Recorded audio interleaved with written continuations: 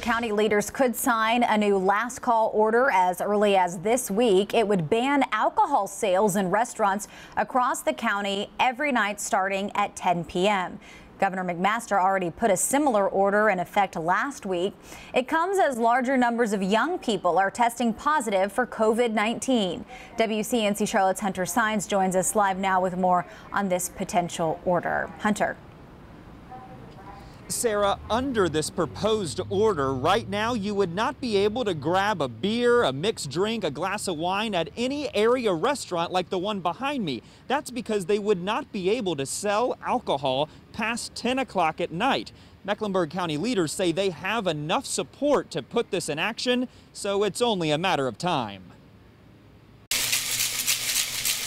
Last call could soon be 10 o'clock in Mecklenburg County. I think it's good. We just need to get over this. Might as well just stay home after 10 o'clock. County Manager Dina Diorio sent a letter to county leaders Wednesday morning saying a policy is being drafted that would stop the sale of alcohol at restaurants after 10 p.m. It obviously is going to hurt. Dilworth neighborhood grill owner Matt Wolfarth says he expected this to happen and he's tired of the back and forth on restrictions. It's very hard for morale. There won't be profit after this. He expects his business to lose roughly $5,000 a week. He knows it will be safer, so he'll follow the rule, and he doesn't envy the tough decision being made. I don't like this rule, but I don't know what I would do if I was them.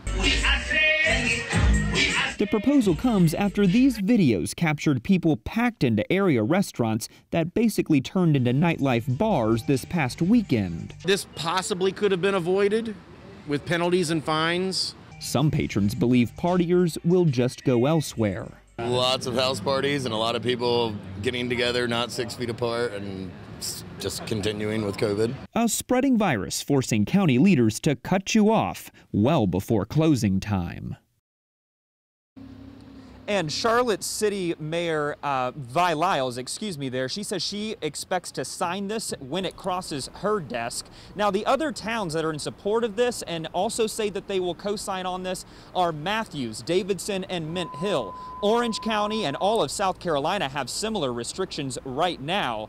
Again, we do not know when this would go into effect. Live in Dilworth tonight, Hunter Sines, WCNC Charlotte. Hunter, thank you.